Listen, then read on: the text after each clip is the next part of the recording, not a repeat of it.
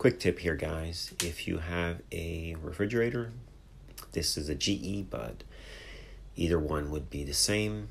Now, your temperature is about 35, 38 in the freezer.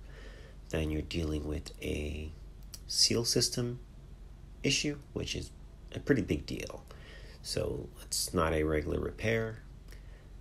So if you take your back cover off and you see that little frost pattern, pretty much just get another refrigerator.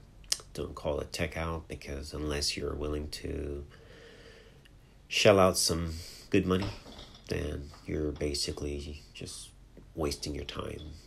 It's pretty much done. It's pretty much a heart attack or a leak in the system, and you can't easily repair that. It's pretty intense. So this unit is a GE, but it would be the same in any refrigerator. As you can see, that tiny frost pattern is just a ball of ice. Could be a bad fan or overheated compressor or something related seal system. Now this guy is a lack of refrigerant or lack of compressor being powered on, or a start device or a timer or a board.